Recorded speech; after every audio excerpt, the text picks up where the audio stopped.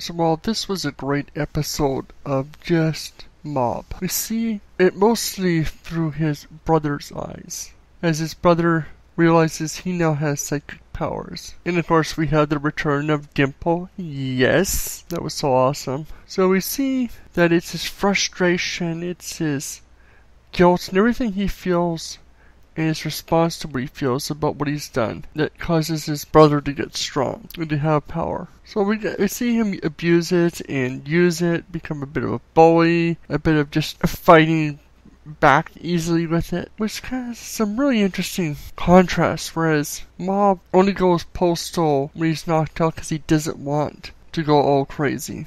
Whereas here, his brother doesn't have those qualms. He didn't experience the kind of things that Mob did. It was also great seeing the psychic kid from the other episode trying to help Mob's brother, but I don't think he realizes who it is. He's just trying to tell him, don't use your power, especially when he uses his own power to intimidate Mob's brother. But not to do it maliciously, but just to say, don't think you're the best. It's sort of interesting. Of course, we see the hooded guy, I think it's from the intro. Oh, and really, really awesome hair. I love how over the top the hair that the other Esper is using in response to being beat and having his hair removed. It's like he's totally overcompensating. But yeah, I love this series and I can't wait to see where it goes. What about you guys? What do you think of it overall?